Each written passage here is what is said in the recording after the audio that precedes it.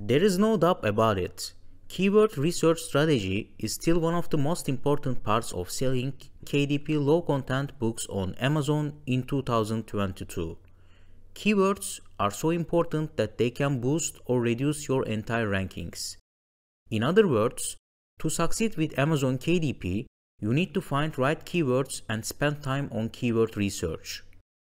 What are the right keywords exactly? Do you need any paid tools or Chrome extensions to find them? In my opinion, no, you don't need. This video will teach you everything you need to know about Amazon KDP keyword research step by step without using any paid tools or Chrome extensions. Keep watching to learn my free KDP keyword research strategy. Welcome to my channel. If you are new here, I talk about how to make money online by self-publishing no content and low content books on Amazon and create passive income from scratch. If this sounds something that you might be interested in, don't forget to hit the subscribe button and turn on the notification bell so you don't miss out on any future content. Before starting to talk about my step-by-step KDP keyword research strategy, I would like to clarify the definition of different keyword types and keyword match types for e-commerce. We can divide keyword types into three main categories: head, body, and the long tail.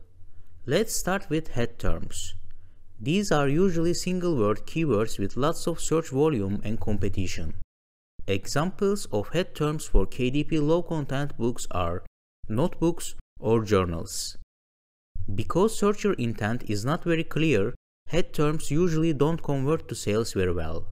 Someone searching for notebooks might be looking for a college rule notebook, wide rule notebook, notebook for school, or notebook for work. On the other hand, body keywords are 2 to 3 word phrases that get decent search volume but are more specific than head keywords. Keywords like notebooks college rules or notebooks for women are examples of body keywords. These almost always have less competition than head terms. The last category for keyword types is long-tail keywords. Long-tail keywords are long 4+ word phrases that are usually very specific. Phrases like notebooks college ruled 8.5 by 11 and composition notebooks college ruled 8.5 by 11 are examples of long-tail keywords. These terms don't get a lot of search volume individually, but when you add them together, long tails make up the majority of searches online. And because they don't get searches for that much, long-tail terms usually aren't very competitive and convert to sales better. Keyword match types. Many people think that keyword match types is only related to ad campaigns on Amazon or Google. However, what most people don't realize is that the keyword match types that you use in your title or subtitle have a bearing on the organic search results you achieve. That's why, first of all, I would like to define each match type to let you understand the logic of search engines better. The three keyword match types are broad, phrase, and exact. If you are using Amazon ads, you should be familiar with these terms. However, as I said, they are also important for organic search results. I will give an example about it at the end of this section. The first keyword match type is broad match. If you choose broad match in your ads campaign, the search term will match if it contains all the keyword terms in any order. Broad match also includes the plural form of the keyword, related searches, and other variations that are close to the keyword. As an example, if your broad match keyword is kids school notebooks, your ads may appear in search results for school notebooks for kids. However, it won't be shown if any customer type kids notebooks, as the word school is missing. The second keyword match type is phrase match. With phrase match, your ads may appear when a customer searches for either your exact phrase or sequence of words in your keyword. It is more restrictive than broad match and will generally result in more relevant placements for your ads. Phrase match also includes the plural form of the keyword. Example: if your phrase match keyword is kids school notebooks, your ads may appear in search results for kids school notebooks for girls. However, it won't be shown if any customer type school notebooks for kids, as this is not in the same order as the keyword term. The third keyword match type is exact match. With exact match, shopping queries must appear exactly as the keywords advertisers select, but only searches that include all of the words in the exact same sequence will be eligible for impressions. The search query needs to be in the same order and cannot contain additional words. The exact match is the most restrictive match type but can be more relevant to a search. The exact match also includes the plural form of the keyword. Example: if your exact match keyword is kids school notebooks, your ads will be shown in search results for kids school notebook. However, it won't be shown if any customer type kids school notebooks for girls, as this contains additional words. Okay, I explained the effects of keyword match types for Amazon ads. However, if you check KDP Help Center, you will understand that they are also important for organic search results. They say that combine keywords in the most logical order. Customer search for military science fiction, but probably not for fiction science military. It means that they give more weight to the exact match and phrase match.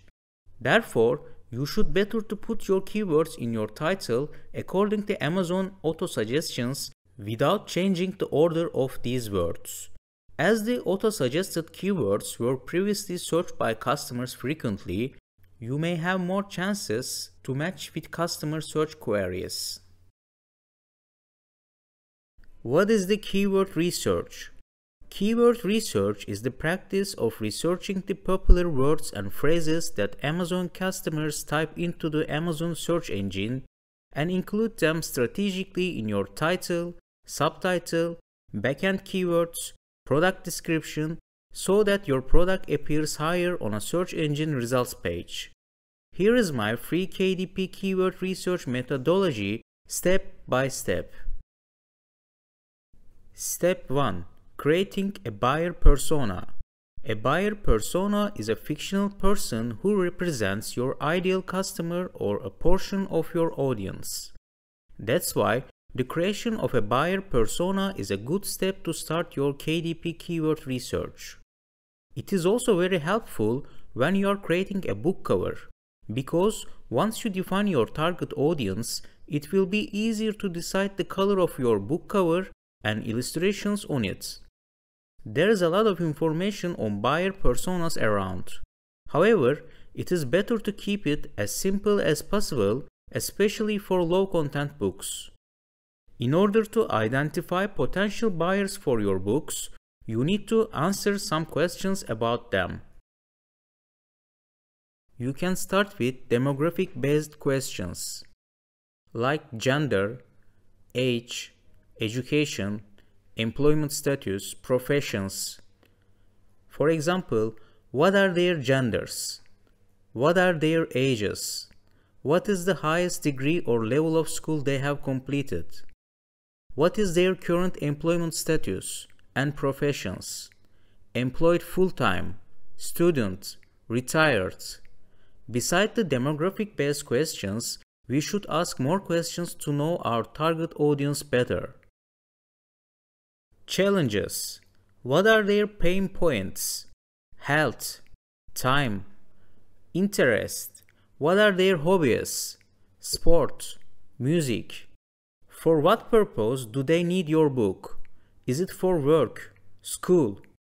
Which trim size or cover do they prefer? Do they prefer leather size? Do they prefer hardcover? What problems does your product solve in their life? Time management, writing skills, healthcare follow-up. Let's meet James. James is a 10-year-old 4th grade student who loves basketball. Unfortunately, he lost one of his line notebooks yesterday in school and needs a new one. His parents know that he writes pretty big, and they remember that his teacher advised him to use wide-ruled and letter-sized ones in the school supply list previously. By this description, you know James' age, gender, passions, and pain points. All of this information helps you place him in a category in your mind. My question is, how you would search notebook for James if you were James' parents? Just stop the video now, check on Amazon.com and write in comments how you search a book for James. Which keyword phrases did you use, and did you find some good products for him? Let me know in the comment section below.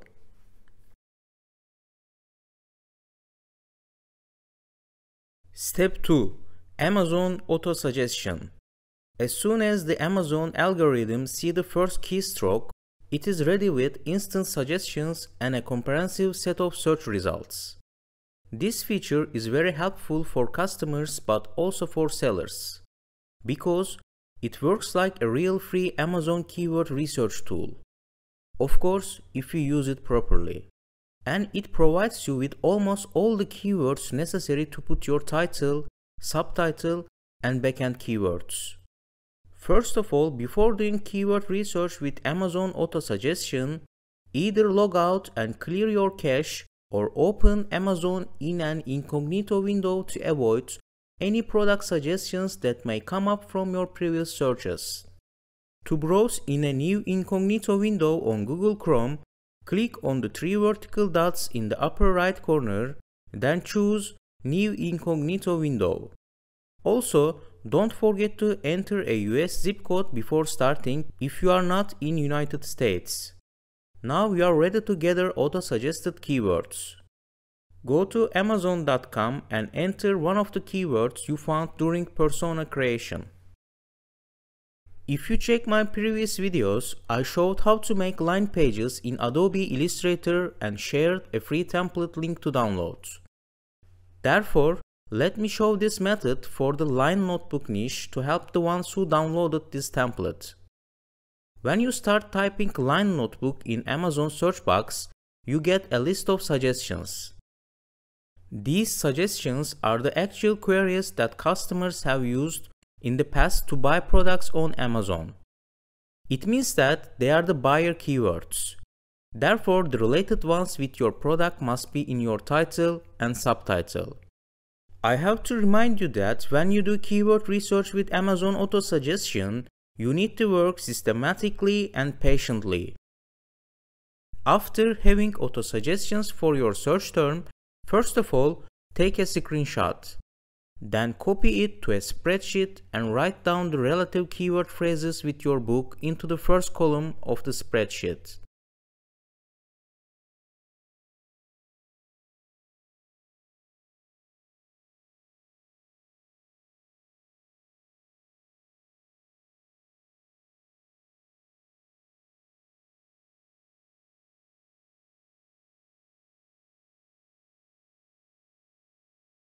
Even though we don't know the exact search volumes of these keywords, both search volumes and competition must be very high for them. Therefore, we should better dig more to find low competition keywords. Start working through every possible variation of your keyword plus each letter of the alphabet to discover low competition keyword ideas. Each letter that you enter may return new suggestions of a long tail keywords. So let's start with the letter A. Type line notebook space A.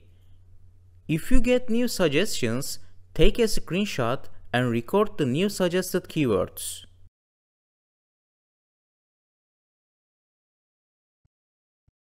Continue with the letter B. Type line notebook space B. If you get new suggestions, take a screenshot and record.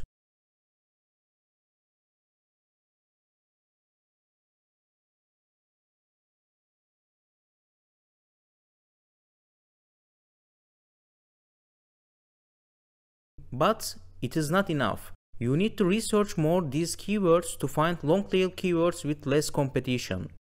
Let's make an example with the keyword phrase line notebook 8.5 by 11. Take a screenshot and record these long tail keywords into the new column. I named this column as long tail keywords.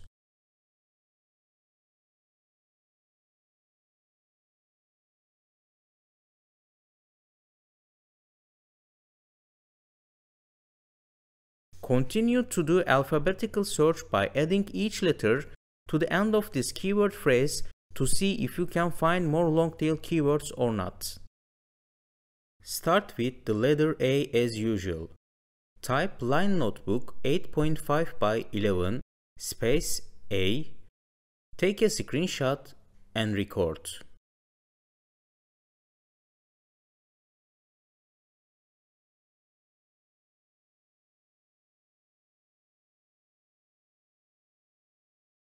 Sometimes you may come across long-tail keywords that are not started with your search term. The suggested keywords may also end with your search term. As an example, if you type line notebook 8.5 by 11 space B, you get a suggestion like blank line notebook 8.5 by 11.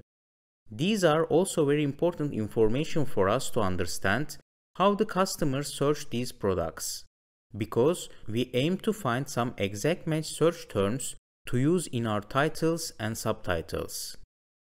When you finish this job for all the keywords, now we have to check the search results of each keyword. For example, if we check the keyword phrase line notebook 8.5 by 11, there are only 1000 search results. Many people say that if the search results are around 1000, it's a very good niche. But is it true? It depends. We need to check some other things in the search result page to understand if it's a good niche or not. Let's check. Normally, this is a very broad search term, and there must be more results than 1000.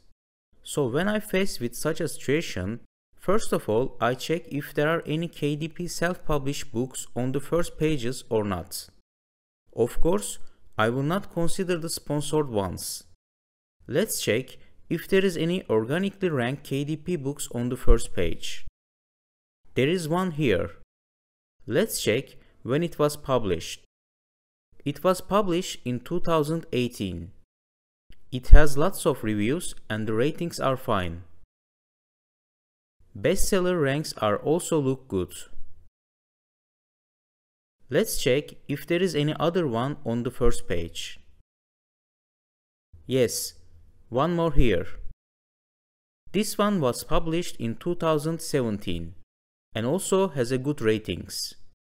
Turn back and check if there is any other one. Okay, another one here, also published in 2017 and again with lots of ratings. Let's check the second page. There are no KDP self-published books here. So how can it be possible? Why there are very less search results for this search term? And why we can see only 3 KDP books on the first 3 pages? As I explained in my previous video, many factors influence product rankings. In my opinion, one reason can be the ranking weight of the FBA products for this case. If it is very high for this keyword, we may see only a few KDP books. On the other hand, the ones on the first page were published in 2017 and 2018, and obviously they may have a very good sales history and sales velocity. That's why their product scores seem to be enough high to appear on the first page of the search results. Furthermore, another reason can be related to the categories. So we never know, but it is the current situation for today. Don't forget that current ranking weight calculations for any search term can be changed tomorrow. And if you check after watching this video, you may see different search results. As you see in this example, looking just the search results and BSR rankings are not enough to understand if it's a good niche or not. You should check many points before investing your time in a new product. If you haven't watched my previous video about Amazon algorithm, I suggest you watch it. It may help you understand the ranking factors and the product score calculation. Okay, let's check another keyword and analyze the search results. Type line notebook 8.5 by 11, 120 pages on the Amazon search bar. Again, we have 1000 search results. However, this time we see more self-published KDP books on the first page of the search results.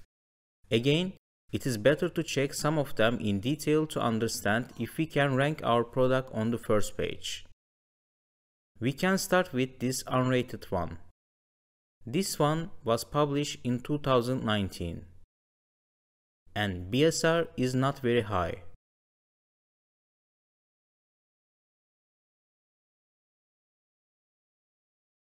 Let's check also the second one. It was published about a month ago in 2022 and no BSR data. It means no sales so far. I think targeting this keyword is a better idea than the previous one. At least we have a KDP book without a BSR on the first page, and also the others' BSRs are not very good. In my opinion, if you publish a book with this keyword, you can start your journey from the first or second page easily, and it seems that a couple of sales will bring you upper rankings on the first page for this search term. So that's it. I hope you understand the logic of using the Amazon auto-suggestion. Let's go to the third step, which is Google Keyword Planner. Step 3. Google Keyword Planner. New analysis reveals that more than 70% of consumers begin their product searches on Amazon. It's a huge amount, and it is obvious that the ratio of Google product searches are reducing year by year. However, when you are doing keyword research, you shouldn't underestimate the data Google has. And also, remember that the Amazon listings still rank on Google. Therefore, if you optimize your listing according to Google search results, you may get free external traffic from Google. Google's Keyword Planner is a free tool that shows you estimated search volumes for any word or phrase. To get to the Google Keyword Planner, you have to create a free AdWords account. Even though Google pushes you, you won't need to create any active campaigns or spend any money to use it. You can search on Google how to do it. If I show quickly the Google Keyword Planner, you can start with the main keywords like line notebook to get some keyword ideas. We have more than 500 keywords ideas here. Then, on the right, you can refine keywords by filtering according to brand or non-brand or color. Let's exclude the branded searches. Now we have 400 keywords.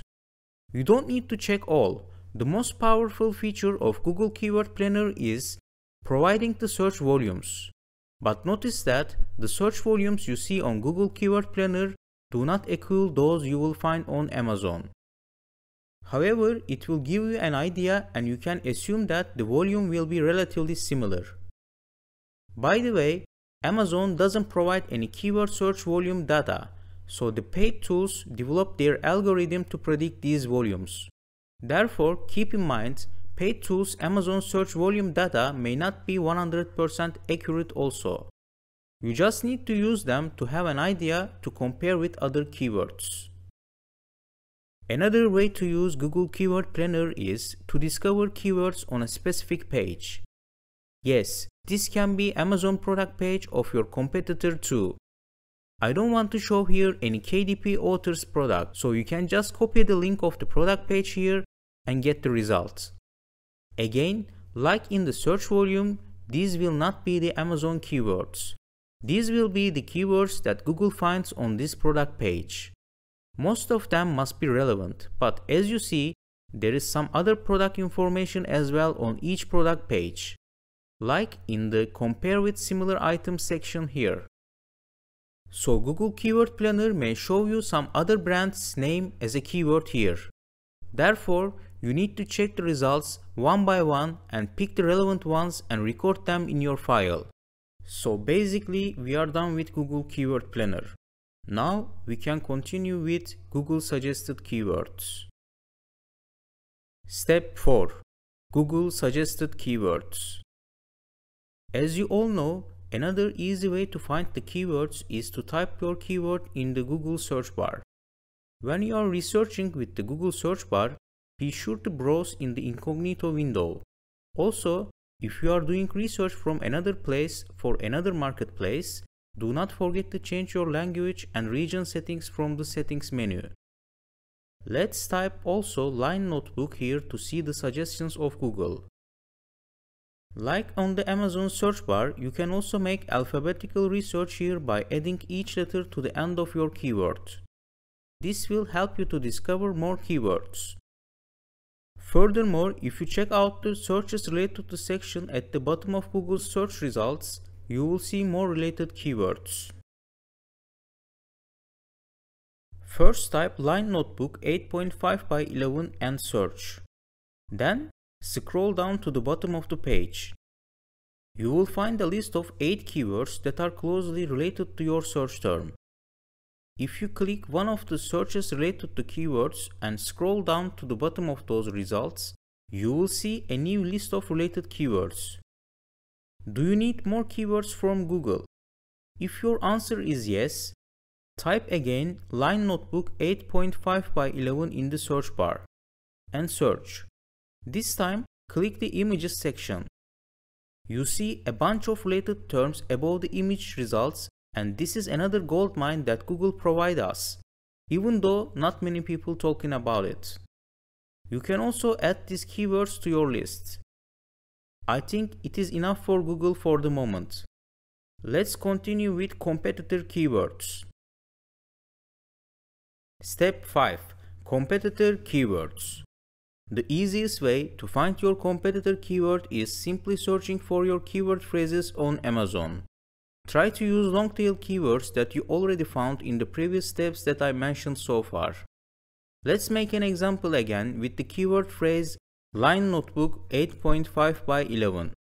Try to focus on the first 3 products and also KDP self-published books on the search results page mostly. Try to check all the titles, subtitles, and descriptions to see if there is any keyword that you couldn't find in the previous steps. In my opinion, you should have already discovered most of the main keywords in the previous steps. Therefore, you may find new keywords only related to cover designs, such as the color of the cover or the illustrations on it.